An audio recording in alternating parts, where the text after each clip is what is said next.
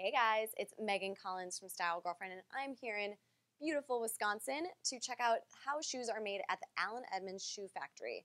Let's go check it out.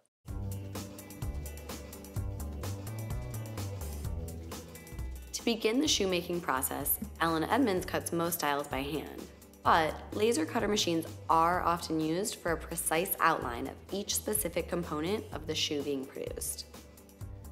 After the calfskin leather has been inspected for quality, leather dress shoes and boots enter what's called the pre-fit stage. Here, craftspeople on the floor make stitch lines to mark where the leather pieces will connect on the upper. Once marked, the skiving process begins.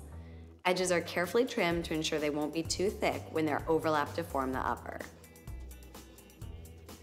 Pinking creates the sawtooth edge you often see detailed in a shoe's upper, while you can think of perping like a micro hole puncher that adds the ornamental detail seen in the toe of your dress shoes.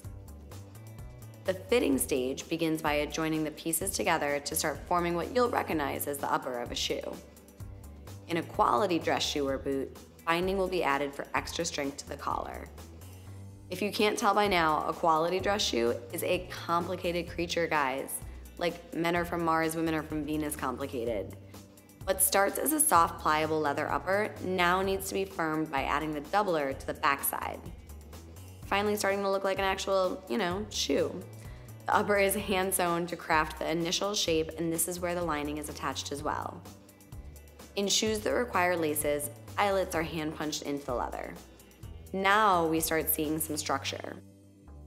The toe box gets glued in and the insole is pieced together to form the larger upper that will eventually get trimmed. Insoles are sorted and marked before entering further shoe construction down the line. Before the components of each shoe are fully combined, a last is used to properly form the shoe in a size and width specific shape.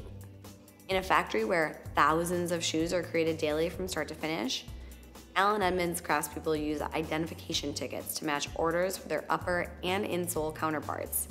Impressive organization, right? Remember that last?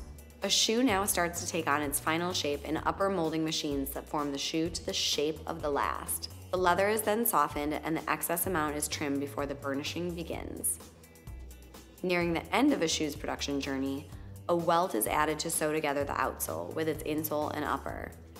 There are a few ways to attach an outsole to the upper, but the tried and true method is a Goodyear welt, where a strip of leather, rubber, or plaster is sewn around the base of the uppers.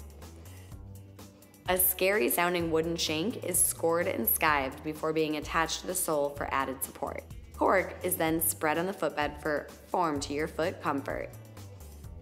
There is a varied amount of cosmetic artistry that takes place depending on each specific shoe type, from leather dyeing to buckle additions before the final design is in place and the outsoles are cleaned. A complicated process, but worth it.